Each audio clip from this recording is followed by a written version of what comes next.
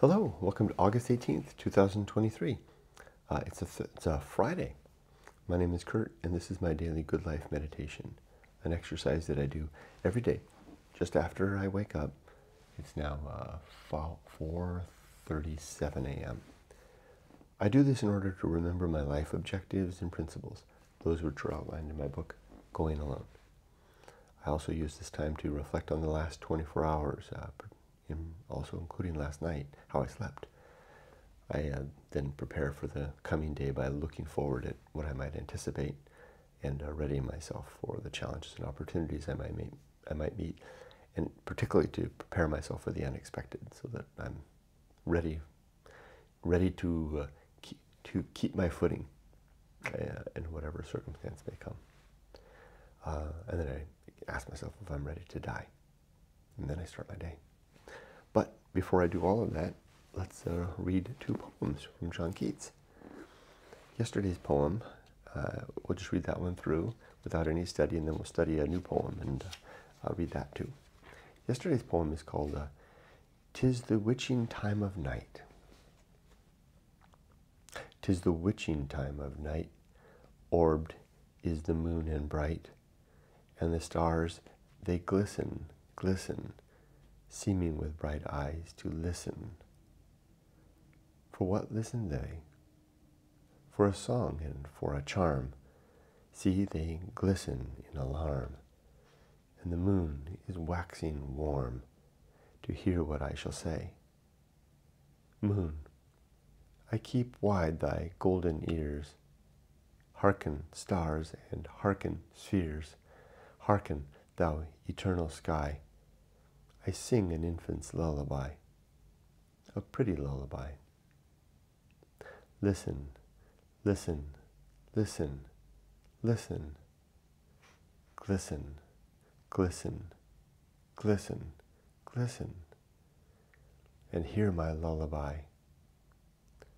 Though the rushes that will make its cradle still are in the lake, though the linen then that will be its swathe is on the cotton tree, though the woolen that will keep it warm is on the silly sheep. Listen, stars, light, listen, listen, glisten, glisten, glisten, glisten, and hear my lullaby. Child, I see thee. Child, I found thee midst of the quiet all around thee. Child, I see thee. Child, I spy thee, and thy mother sweet is nigh thee. Child, I know thee. Child, no more, but a poet evermore. See, see, the lyre is a flame of fire upon the little cradle's top, flaring, flaring, flaring, past the eyesight's bearing. Awake it from its sleep, and see if it can keep its eyes upon the blaze. Amaze, amaze, it stares, it stares, it stares. It dares what no one dares. It lifts its hand into the flame, unharmed and on the strings, paddles a little tune and sings, with dumb endeavor sweetly. Bard art thou completely, little child of the western wild. Bard art thou completely, sweetly with dumb endeavor, a poet now or never. Little child of the western wild, a poet now or never. Now, I'll confess, this is the second time to read this one. I read it and studied it yesterday. It's a new vocabulary. This one escapes me. I don't get it. And I'll just leave that at that. Some poems I don't get. Okay. Here we go. Here's another one. I kind of remember these poems are written in chronological order. So Keats wrote this one next. It seems like he was in the same mood. It's called Welcome Joy and Welcome Sorrow. I think this one I get a little better though. And there's a quote here from Milton.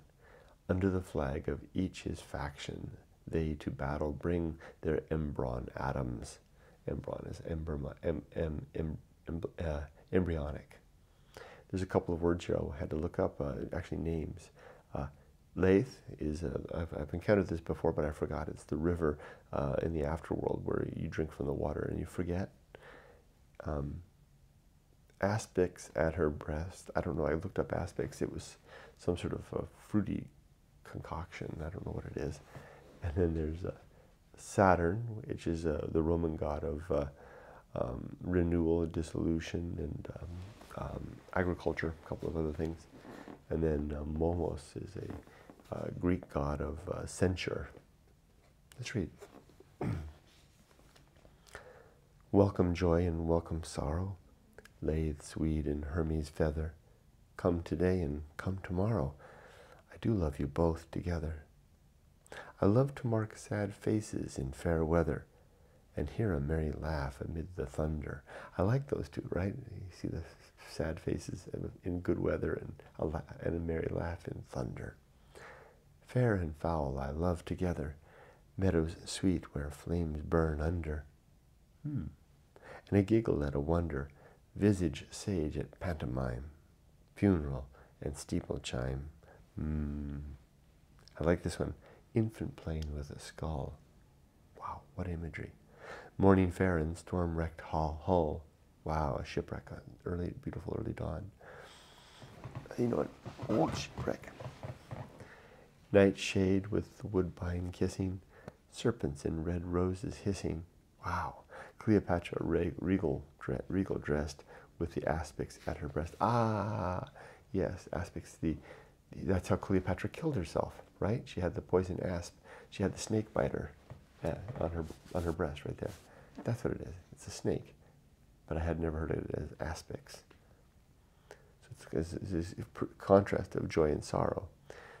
Dancing music, music sad, both together sane and mad. Muses bright and muses pale, somber Saturn, Momus hail. Okay, so Saturn, how those contrast. Saturn is Roman, Momus is Greek. Greek god of censure, kind of down, and Saturn god of renewal. Okay, I see that. Laugh and sigh and laugh again. Oh, the sweetness of the pain. Muses bright and muses pale, barrier faces of the veil. Let me see and let me write of the day and of the night. Both together let me slack all my thirst for a sweet heartache.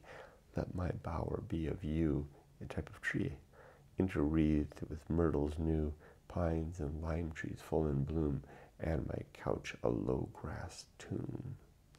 I like that last bit, and my couch a low grass tomb. I don't know the contrast. I'll read it again tomorrow. I get this one better, right? He's just enjoying those contrasts of the various things, right? Joy and sorrow.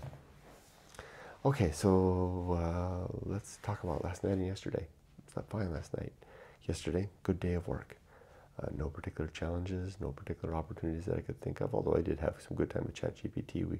I've been working on, just before I finish my day job, I always give myself a challenge, a business challenge.